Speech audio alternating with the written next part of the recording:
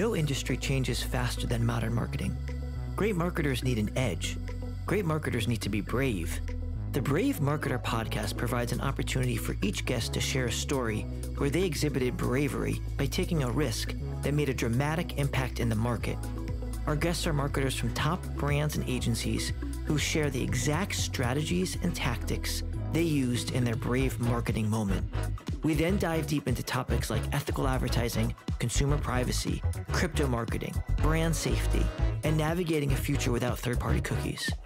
Hosted by Brave Software and me, Donnie Devoren, head of sales at Brave. Together, we'll get a backstage view of the brave marketing moments and creative mindset work that's shaping today's most influential brands.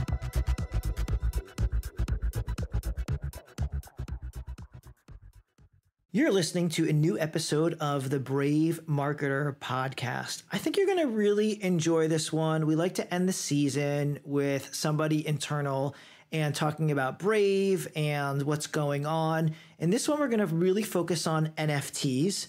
We're going to have Luke Mulks. He's the VP of Business Operations at Brave and BAT.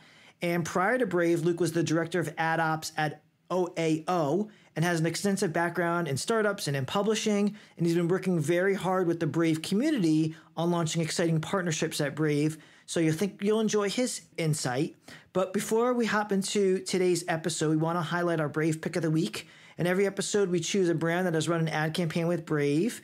And this week, we're choosing Axion. And they're a revolutionary staking platform. And users can now use BAT to stake Axion. So check that out. And they ran a sponsored image with us and our push notifications.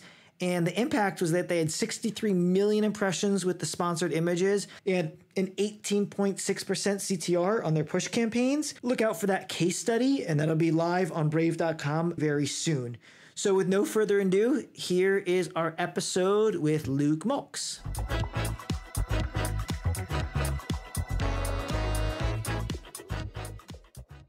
Luke, welcome to the Brave Marketer podcast. We are so excited for you. As I was mentioning in the intro, this is a special episode for us. We're thrilled to have Luke Mulks, and he's going to talk a lot about crypto and NFT and all things Brave, and it's a great way to end the season. So Luke, how are you doing today? Doing well. Thanks for having me on, Donnie. Yeah, appreciate it. What's the most exciting thing you're working on right now, Luke? Oh, gosh. I think we have a couple things that are pretty exciting right now. We're all working on kind of this Brave wallet upgrade that's going to be available for desktop and mobile. It'll really on-ramp a lot of people to crypto. And then we're working on the advertising side, too. We just introduced Brave News a week or so ago, and it's been exciting to watch that go out to the masses. Great. So you know that this podcast is called The Brave Marketer because everybody has a story in their career where they took a bit of a risk and they were brave. Do you have a brave marketing moment that you can share with the audience? Sure. Yeah, this one's kind of tough because there are a few of them. But I think that even just going back, like I started working with Brave back in March of 2016, and I was in advertising as a director of ad products there. And I saw what Brave was doing, and they were the first to kind of like really try and tackle like privacy from the root and also allow for business to be business and operate on the web. And no one else was really doing that. And I've done a bunch of startups in the past and seen them crash and burn. And I always told myself that to go back to the startup environment would require having kind of a team of people that were as nutty as I am, that we're all committed. And that's what I saw at Brave. So, you know, I'd say like my Brave marketing moment was one, launching off and joining this team early. And then the other thing would be around kind of what we did around the token sale for BAT, which is you're kind of marketing what this future could be back in 2017. And you have a white paper and we had a product, and Brendan was out there basically doing every interview he could do and doing all these AMAs and lots of things to tell people the vision for this. And you're really selling the vision. The fact that so many people just were rushing to be a part of that when we did the token sale was all that kind of lumped together. They're both like really high risk things, a good gig in advertising to come join this thing that's working very much against the grain. And then also like just how new the token sales and the tokenomics and the token economy was at the time in 2017. Those, I give you two there. Yeah. No, that's totally good. And as you should, you saw an amazing opportunity early on. You took a risk when there was a very small team, and your ability to work on the BAT white paper and really be at the genesis of our entire ads product, which is now 3 products. And back then it was just an idea to do push notifications. And now we have push notifications and sponsored images on the new tab and Brave News ads, which is like our new native ad unit. And you coming up with the ideas from the start and being there all along is really amazing. So now I want to switch gears a little bit. It seems like everybody and their mother literally are talking about NFTs. And maybe we should start with just talking about NFTs are, if you want to describe it. And I'm part of a couple different crypto chains. And I have a friend and he's talking about, he's a musician and he can create a piece of music. He could make it an NFT and then make himself the owner. And then let's say it gets used by somebody on YouTube. The money made from the video could get rerouted back to him to pay royalties.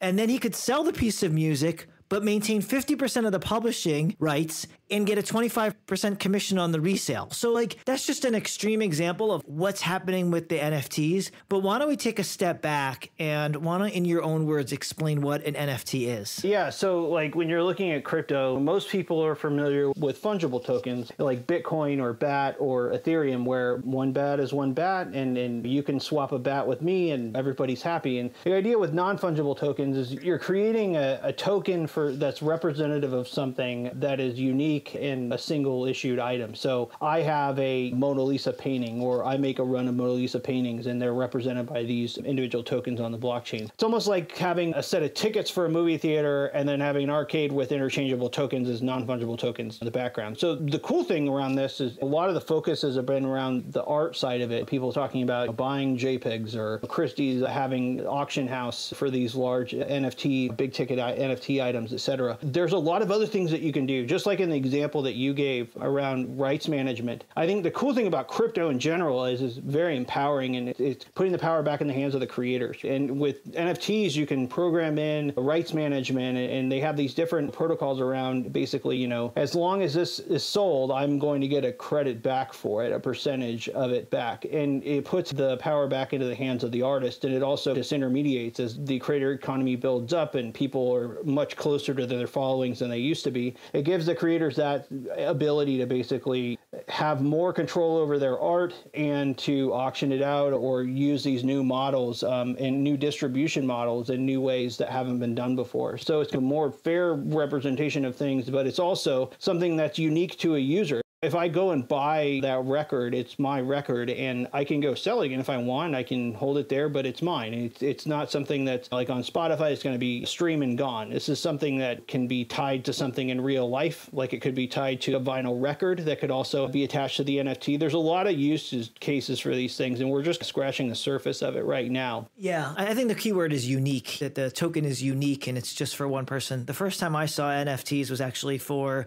sneakers, and it was people that were collecting sneakers but didn't want the sneakers shipped to their home because they may have been living in a small apartment and didn't have room for 100 pairs of Air Jordans in their apartment. And so they could actually own a token, an NFT that represented those sneakers, and it was unique for those sneakers and unique to them. That was my first. It's an authenticity, right? Like you're proving that what you have is authentic, and you can verify that on a public blockchain. That's pretty much as good as it gets as far as like making sure that jersey that you're going to buy or those sneakers that you're going to buy are actually what they are claiming to be, from the seller. Right.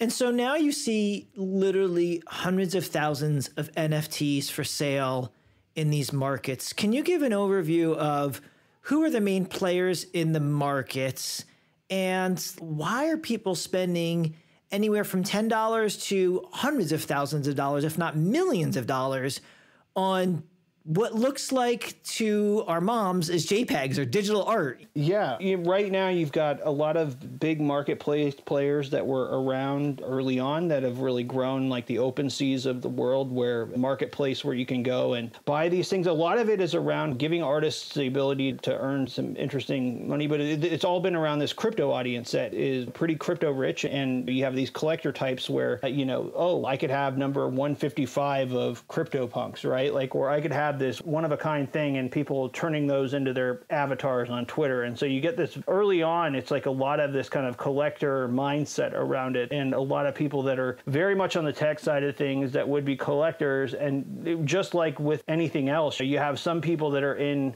art collection because they love a great piece of art. You have some people that are in it because they are buying art that holds value, and they could see that to returning greater value over time. So it's kind of a neat way to take, if you're going to be in crypto for a while, it's a neat way to take that crypto and put it into something that is crypto-centric, that you own and that's yours and represents you, so you can get credit in the community. But also, it's very much branching into new areas. We worked with a couple of different vendors on this front where things like access control, like the music example is one thing, but also you could do time-restricted subscriptions to publications and things like that. Like access control becomes a really interesting use case, especially for us as a browser, where you've got people that are going and paying for publications on a monthly cycle. You could say, hey, here's a Brave Pass where you get an NFT and it gives you access to X, Y, and Z thing. So there's a lot of interesting use cases from a browser. And a lot of this is the mainstream folks that are getting into it now are doing it for the art, because you have a lot of really interesting artists that are coming on board and doing things. And any multimedia can be put into an NFT as long as it's up to a certain size. You could have video, you can have just this, be like Jack on Twitter, just a JPEG of his first tweet going out and selling for millions of dollars. So it's a new medium that gives you an opportunity to have something unique and ties back to the blockchain. Yeah, it totally makes sense. And let's talk about the investing side of it, and then let's talk about the marketing side of it. So first, the investment. People are obviously buying these NFTs because they think they're going to go up in value.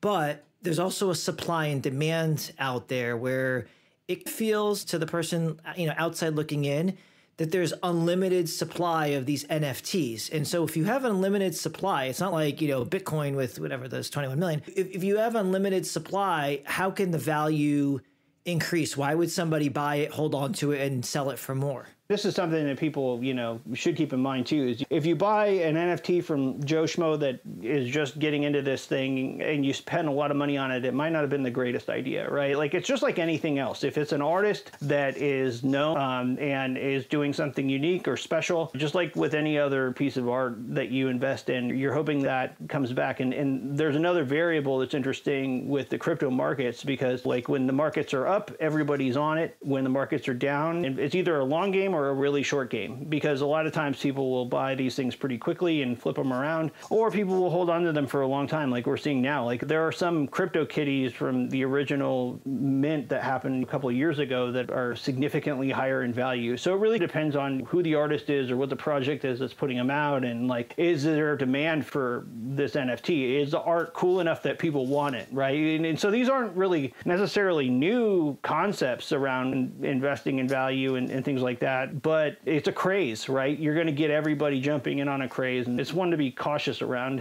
If you're putting big money into something and hoping for a return, you should want to do it and think of it as a long-term thing around crypto, and why like being part of something like this from the early stages. Just like an old baseball card has value, right? Like it's a similar principle with NFTs. It's the cream rises to the top, and the stuff that is of higher value over time, if you buy that as an NFT, then cool. But I think the other appealing thing is that there's just a lot of other use cases for these things that are on the horizon or just starting to come out that will be interesting, Yeah.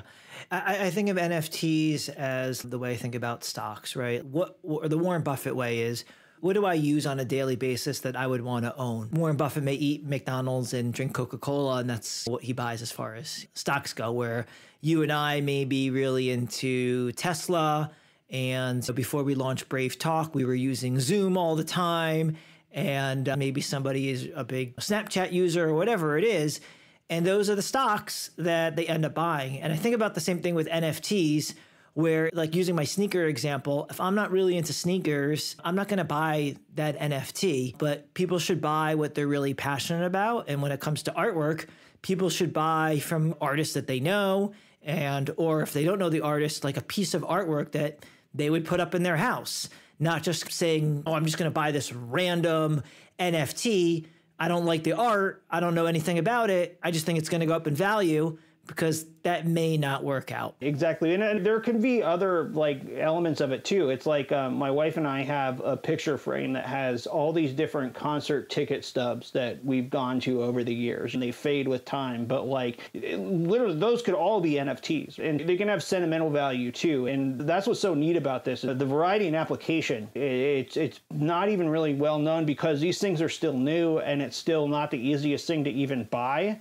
But once you get past some of these next phases where it becomes fast, easy, and cheap to use NFTs, I think you're going to see them everywhere. And you're not even going to necessarily know that they're there. It's like those sensors that you can just, near field sensors, where you can tap your phone against it and it'll do something. You don't know what's underneath that sensor, but you know that if you put your phone there, it'll take you to a link or whatever. Like people are using email and they're not talking about, okay, the email protocol that's underneath. They're just using the email. I think NFTs are just going to, it solves a lot of problems, like especially for marketers too. If you think about it and you want to generate a promo that has a certain thousand amount of these NFTs available, you can have an individual NFT, and then like in our situation where we're always concerned about privacy, right? Like you could serve a private ad that is linked to an NFT for the campaign and then not have to go through all of the tracking and privacy issues, but know that what you're getting when somebody uses that NFT is something that's unique and authentic because it's an NFT and it's not just a JPEG from Google that everybody can go pull down. Like it's verifiable. So there's a lot of applications for this stuff that are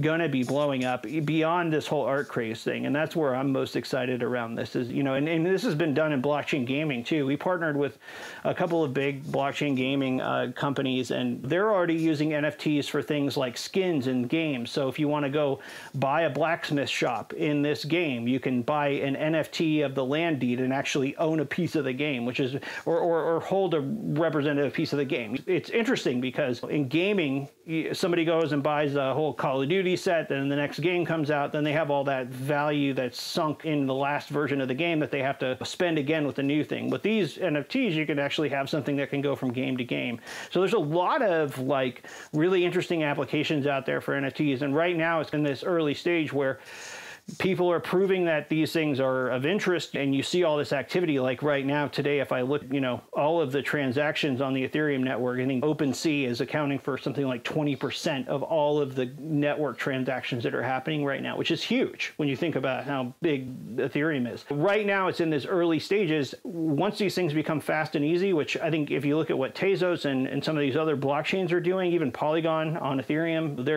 this stuff isn't stuff for years out. This is stuff that's happening now, and it's a competition on top of and around Ethereum to see which one of these takes hold and goes forward. But yeah, it's an exciting time for NFTs right now, for sure. Yeah. Have you seen any good marketing use cases of it? Taco Bell did a campaign where I think you could get an NFT for a drive-through if you brought in the promo code or something like that. I think that there are going to be a lot of interesting cases with ticketing and live events. I went to conferences. There's I think it's a POAP. It's like a POAP token, and you can actually get proof of attendance protocol. So you can go to an event, you prove that you were at the event, and then there's like a record of you being at the event, right? So there's all sorts of interesting marketing hooks that are available now, but also some interesting stuff coming on the horizon too with this. That's so interesting because I used to work closely with Jeremy Epstein and Never Stop Marketing. And we basically, I think it was 2+ years ago, he had this idea of a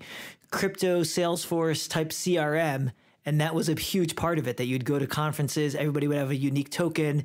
That token would automatically give permission to put that person's information into the database, which was the CRM. And it's great to see that actually companies are doing that 2+ years later. It's awesome. If you look at how many problems there are with ticketing and things like that, where people are scalping stuff, it sounds a lot like 2017 all over again, but that's just because it's the next level of that. It's okay. Now we've got this base layer with Ethereum and with these other blockchains where we were talking about that maybe being something in 2017. Now it's here. And like, I think the best marketing hook I've seen with NFTs was Visa buying the NFT. I think it was 3 Bitcoin worth of Ethereum that they spent on it. And I think they got so much attention from that for buying this NFT that I would put that on the most interesting one I've seen so far. But yeah, it's a cool time. And I think it's just a matter of more and more adoption. But that's what you're seeing now. You see PayPal is taking crypto, like Venmo. Twitter has been doing NFT drops. That's another interesting one. It was I don't even know if many people even realize that they did this. Like one morning, they basically did a limited issue of NFTs and put them out there. So if you were on crypto Twitter, you probably saw it, but otherwise you probably didn't, where they were just giving away NFTs. And it's going to be really interesting to see what marketers do with them over time, because it's a pretty versatile token type and there's things you can do with it. And we worked with this partner called Ether Cards, where they made it so you could have like programmable traits into NFTs. So they could program their NFTs so that it could include a BAT bonus for every 5th NFT that you use, or have these different things. So it's a multi-purpose token. So I can go use this token to get into a concert, and then every 5th concert ticket would have a backstage pass that would be loaded on it. So there's pretty cool things that you can program into these tokens that more and more developers and engineers are going to be putting out in the market soon. And I'm interested to see how agencies and brands directly go forward with some of these things too, because some of the stuff's been pretty creative, but I think it'll even get more and more creative as we go forward. Yeah, it's a nice segue to my next question, which was, how is Brave getting involved in the NFT market? Yeah, like I said earlier, we did some strategic partnerships with the gaming side of things, mainly because they were doing gaming's a neat grab bag on the crypto side, because you have in-game tokens, which fungible tokens that are in the game that people are using, like credits, and then you've got land deeds and things like that with NFTs that are already in use, and then they also were using liquidity pooling in DeFi. So you have DeFi, NFTs, and traditional tokens all working together. We played around with that for a while. We've also been looking into using it for access control, for being able to do subscriptions and access to content, paywalls, things like that. What I'm really looking forward to with this new wallet that we're introducing pretty soon on desktop and mobile, we'll have native NFT support and the ability to transfer NFTs from wallet to wallet. And so having that in the browser is super interesting, because you could do things like create retention rewards for people that are staying with the browser version. So every time we have a browser version, we could mint an NFT for that version. And then if people are interested in collecting that kind of thing, they could collect it through. So you can have all these like community rating systems where people are getting achievement unlocks, and they're actually tokens they can go sell in a secondary market if they want to. So it's just a gamification element of it. It's like super interesting for a browser, because we're dealing with the entire internet here. Other tech companies and products are pretty narrowly focused, but with Brave, it's, everyone's online most of the time, and whether I'm focusing on one thing over here, I might see something over there. Or from the browser, like we've been looking at this, we have over 1 million content creators that have verified with Brave, and most of them are not aware, or maybe they're just learning about NFTs. We have an opportunity to, tap into that creator base and show them ways that they can use NFTs to bring value to their business, and then also go after content creators that are making NFTs and have this really great platform through Brave Ads to add to discovery and let people know about their art, or let these marketplaces advertise certain drops that they're doing, et cetera. So you kind of have a neat option to access people at different times that other companies might not necessarily have that advantage with. We're thinking about this on the art side. We're thinking about this also very much on like, how can we make a really tightly integrated experience with these tokens, where you could use them to access a bunch of publishers, or you could use them to access live events in real life, things like that. That's great. So why don't we switch gears for a minute and talk a little bit about you and the Brave Bat community. And we know it's a driving factor in making Brave a success. So can you talk about the community work that you're doing? Yeah, sure. And it was interesting. I fell into it when we were doing the token sale, because these token projects, the community is such a big element of it, because they help to rally, one, in supporting the project, and then two, in helping to let people know about that project. And what you have is people will buy these tokens, and they are buying a vision, and they're buying something they can use in the platform. And what we've done, Brave's open sourced, right? Like we have a really great developer community that contributes, and engineers that contribute through GitHub. And that ethos goes through to our support and to just how we interface with the public. Like myself and Brennan, Donnie, you, other people are out there in, like, whether it's LinkedIn or Twitter or Reddit or other social media channels, answering questions from people, like very engaged with the audience. And what we're doing, and this is what Brennan's really big about, is, you've got to really listen to those lead users that are using the product early. And what you want to do is build up a community of people that are really inspired by the mission and want to be a part of it. And they very much are a part of it. When we're doing on the privacy side tends to, especially early on, break a lot of the web. And you have people that are reporting sites that are broken. You have people that are helping create artwork to get this into schools, get this into local communities that you wouldn't typically access to. It's really kind of like a movement. You have to have a really strong community, and that community is, they're going to let you know when stuff isn't working and if they don't like something, and you hear enough volume around that and you're like, okay, like it can help to drive things in a different direction. And when you're a startup like Brave is, it's really important, like right now especially, because at the same time that privacy is hitting the zeitgeist, you also have big tech has been really innovating on making like contactless things and making convenience really at the forefront. So even if you can prove something out on privacy, it's not about competing on privacy. It's about competing on convenience with privacy, and doing that while you've got all these big tech companies that are also like trying to figure out how to get into this privacy. Okay, Google's trying to take a stance on privacy and tell you how they care about privacy, et cetera. It's a very kind of strange climate right now. But having a community there, they rally things. They get things to friends and family. They give you friends and family's feedback. It's a really important thing here. And like, my 3/4 of my team at Brave were people that came in through the community and they were just volunteering to help with various things and ended up working here. So we take it like I'm a good example of it. Yeah, Tony, yeah, you, Carlos, a bunch of folks, right? Like it's just because when you're doing something that's new and impactful and is risky, but the fact of the matter is it's a really hard problem to tackle. We're doing something where incentives are all aligned in the opposite direction, and we're trying to say, hey, you don't need to do all of that. You can have privacy, and you can have business, and you can have user-first kind of principles all working together. And ultimately, these are very close relationships that a user has with a brand, even down to McDonald's, right? Like users are trusting that McDonald's is going to not kill them when they put it in their body. Whether that's a slow burn or near burn, is what it is, right? But there's this really high level of trust between people and brands and people and platforms, and we're trying to get everyone else out and make it so that you can restore those first-party kind of relationships in a way that can scale. And it's exciting. But the community is like, we would be nothing without a community. I think if you look at the security team on Google Chrome is over 100 people, and our entire company is 100 and I don't know, a little over 100 people now. And we're doing browser, we have the token platform, ads, all these other business lines that are emerging.